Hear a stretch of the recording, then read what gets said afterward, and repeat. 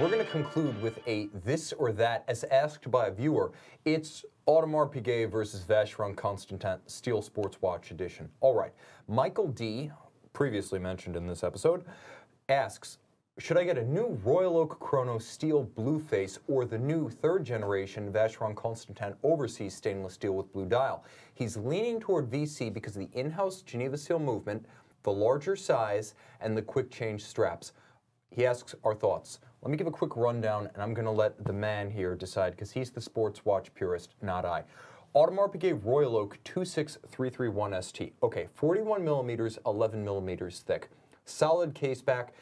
This is a $24,300 watch. Holds its value nicely. Stainless steel, full bracelet. What you're paying for with this watch is the thinness of it, the fineness of the Frédéric Piguet integrated chronograph movement, which is not in-house but is beautifully made, and you're paying for the finishing of the bezel of the case of the bracelet. With the Royal Oak, I cannot overemphasize, you're paying for the finishing of the outside of the watch. And the caliber 2385 is column wheel, vertical clutch, automatic, very thin, nicely made. It belongs in a watch at this price point. That said, 50 meters water resistant, and Vacheron Constantin has an alternative that is compelling. The Vacheron Constantin Overseas Chronograph, Generation 3, reference 5500, stainless steel, 42.5 millimeters, 13.7 millimeters thick. It is noticeably thicker than the Audemars Piguet, and it wears much larger, not 1.5 millimeters larger. But it comes with a bracelet, it comes with a rubber strap, it comes with a leather strap, and it has quick release lugs so you can swap them with nothing but your thumbnail. In-house caliber 5200, 54-hour power reserve, display case back, unlike the Royal Oak, water resistant to 150 meters and anti-magnetic. This is a column wheel chronograph movement you can see with Geneva hallmark. Jason, this watch is $30,300.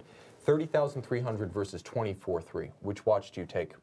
I got to be honest. It's a tough one. My heart says the VC. It just makes all the sense. I like the Gen 2 better than the Gen 3 personally, but if you look at, if you line them up and you do all the points, the AP is, in my opinion, a prettier watch. I think on the wrist it has more presence. But the VC, for what it is internally, it makes more sense. You're getting a little bit more bang for the buck, I would say. The secondary market on the AP is going to be a little stronger. The VC is my pick if you're just buying something to add to the collection. You're not worried about the secondary value. Now, let me ask you a question. I've heard that the market for the VC, as they've balanced supply better in the second year of the model line, that the third generation watch in steel, especially with the blue dial, has really taken off. Like it's night and day, 2016 to 17. Is that true? It's a significant improvement, and I think that this is something that we'd like to see a lot of brands do, is really pay attention to supply and demand and how they distribute product, and basically where the secondary market goes. The Gen 3, there's nothing wrong with the watch. It's a fantastic piece. The secondary market has certainly improved on it. I personally prefer the aesthetic of the Gen 2, and I think that there's better deals to be had, obviously since the watch has been out a little bit longer. But the Gen 3 is a great watch, and again, you're getting the bracelet, the rubber strap, the leather strap. Packaging's really nice, got the weird box. Yeah. It's a cool watch. It's an amazing watch. I would say intellectually, it's almost like the this or that we started with.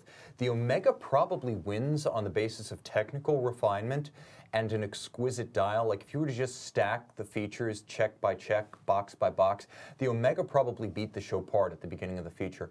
And I think on paper, the Vacheron wins this battle just by sheer weight of features. But from an emotional standpoint, an elegance standpoint, an historic standpoint, the Royal Oak comes roaring back, and let's face it, we buy what pulls our heartstrings. That's a gorgeous watch, and I think it's unanimous. It's the Royal Oak for both of us.